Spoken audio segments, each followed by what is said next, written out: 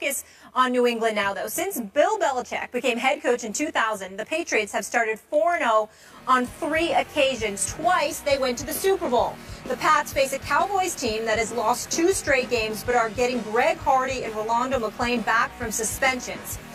Skip, do you give your Super Bowl pick, your beloved Cowboys, a shot against your other Super Bowl team, New England?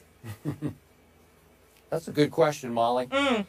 And I don't have a great answer, but I'm just going to give it to you straight, Stephen A. Smith. My Dallas Cowboys have no shot against the New England Patriots. Thank you. They have 0 shot. They have no chance shot against Tom Brady and Bill Belichick and company coming to Jerry World. Let's think about this. Bill Belichick with 2 weeks to prepare against my Dallas Cowboys, coming off a bye week. Tom Brady, who's on a mission to deflate every opponent on his schedule, if not annihilate every opponent. Next up, my Dallas Cowboys. Tom Brady, who could be a little miffed at, if not angered by, and certainly inspired by the comments that Greg Hardy gratuitously made about Giselle, his wife. Really? My Dallas Cowboys, who never seemed to play very well at Jerry World, who last seen at home were getting blown off the field in the second half by the Atlanta Falcons, those Dallas Cowboys? Stephen A., I'm sorry. If we're talking about, I have Tony Romo, I have Des Bryant, I have Skandrick, I have Lance Dunbar, I have a healthy Sean Lee. If you tell me that, we could have a different conversation. But Greg Hardy's return, Rolando McClain's return, will not make that much difference against the best quarterback in all of pro football and the most explosive offense in all of pro football. Now, the only hope I do have is that New England has been giving up an NFL worst 4.9 yards per rush by the opponent. But the last couple of games, I got to tell you, my offensive line has not been winning the line of scrimmage. They're supposed to be the quote-unquote best offensive line. I challenge you, offensive linemen, show me, don't tell me, show me this Sunday against a New England defense that's a little vulnerable that way. Show me Joseph Randle. Show me Darren McFadden. Show me Kristen Michael. I don't know, somebody show me, because I'm not buying it. I don't think that will be a big factor in this game. The New England Patriots are averaging 40 points a game, and I think they're going to get 40. I'll give Brandon Weeden, who's played a little better than I thought he could, I'm going to give him 20. But, Stephen A., would I love to see my Cowboys win this game? Sure I would. Did I pick them to beat Atlanta and then win at New Orleans to try to bank 2 more wins to get to 4-0 and then just try to ride out the storm before Romo and Des come back? I picked them, and they came up short both times. Fought hard, at least for a half against Atlanta, and took it to overtime at New Orleans, but it wasn't enough. So now, I'm sorry, I see New England 40, Dallas 20. Well, you know, let me say this, Skip Bayless. I'm so proud of you. I mean, I'm touched. I'm touched that, you know, you just came to your senses at least with one topic for this show. I mean, the fact that you pull this off once a month is a miracle. So I guess this was your month. I mean, you actually sound sane and reasonable. You know, you're always factual. You just leave out the facts you want to leave out because you know it'll hurt your argument. You looked high and low, you know, I mean, all over the place for a reason to make a case for your Cowboys. And you came to the conclusion that this just could not happen. And so I'm very, very proud of you that you recognize that for the 3rd consecutive week, the Dallas Cowboys are going to go home losers. Because that's exactly what's going to happen. It's just a matter of how quickly the annihilation is going to kick in. I mean, do you realize that some dude named Dion Lewis is the 2nd leading receiver on the New England Patriots? I mean, he's got 15 receptions. Yeah, they just gave him a big new contract. You know what I'm saying? Actually third. Actually third is behind Julian Edelman and Rob Gronkowski, and then it's him. Do you have any idea that even though they don't run the football that much, they have 2 running backs running over 4 yards a carry, and Dion and LeGarrette Blount.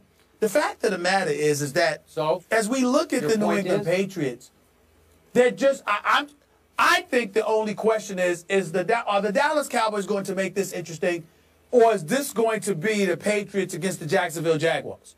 I mean, if you actually could make a legitimate argument that the Patriots may be the only team in NFL history that had 3 consecutive bye weeks. You had the Jaguars, then you didn't play last week, and then after that you got the Cowboys this week, which is probably going to be a bye week. I mean, that's just what I see right here, Skip Bayless. I'm trying to wonder, really, from the bottom of my heart, I'm just trying to look at it, and I'm just saying, the Patriots, I mean, not only are they winning football games, but they're getting quality time off to rest their bodies. And so it's going to be real interesting to see. My prayer is that since it is nationally televised, and since America's supposed team is going against America's team, which is the New England Patriots, my only hope is that the Dallas Cowboys don't embarrass themselves, don't embarrass you, and get beat down so badly that Jerry Jones will panic and he will rush Tony Romo back in there with a sling, for crying out loud, if he has to, okay, to throw the football. Not that Brandon Whedon has been bad, because I don't think he's been bad. I don't think he's the reason the Dallas Cowboys have lost these games. I think their defense is responsible for the loss at Atlanta, and I think their defense is responsible for the loss last week in New Orleans, okay? So if you lost to Atlanta and you lost to New Orleans, and now you're going up against the New England Patriots, and suddenly your defense is going to be better. And oh, by the way, Greg Hardy was not only talking smack about Tom Brady, but he used his wife and talked about how he hopes his sister comes too. I mean, really? You did something like that? Really? I mean, it's quite bad. It's quite bad. But I will acknowledge this. For the first time, I consider the Dallas Cowboys must-watch television this weekend. I can't wait. I just can't wait. It's going to be a beautiful, beautiful thing, Skip Bayless. I'm going to have a ball. I'm going to have my popcorn ready. I'm going to have my popcorn ready, Skip. Yeah. Let me jump in here to interrupt your act that you're putting on, your shtick. The truth is, you watch every minute of every Cowboy game. You're fascinated by them. You're actually a closet Cowboy fan, but that's okay. We won't out you on this show. And here's the bottom line. And I appreciate you repeating my case back to me, but here's the bottom line. I want to impress this upon you. Be very clear with this. I am not giving up on my Cowboys' long-term chances this football season. Romo will come back. The shoulder will be out of the sling. He's supposed to be even ahead of schedule. Des Bryant will come back. They will start getting healthier and hotter, and they will get on a late roll. And you better be careful. If they even eke into the backside of the playoffs, get that last available berth, you are in trouble, because you will fear what my team turns into once it gets healthy and hot.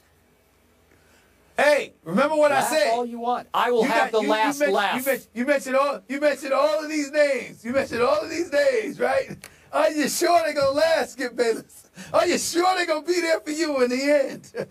Greg Hardy, Rolando McClain, Randy Gregory, okay? You know what I'm saying? Sean Lee, he'll eventually be back. Tony Romo, he'll be back. You sure they're going to be there for you, Skip Bayless? Are you sure? They'll be there for me. I trust them. I believe in them. Sure. Why do you have to stress them out on a Friday, Stephen A? Keep the faith.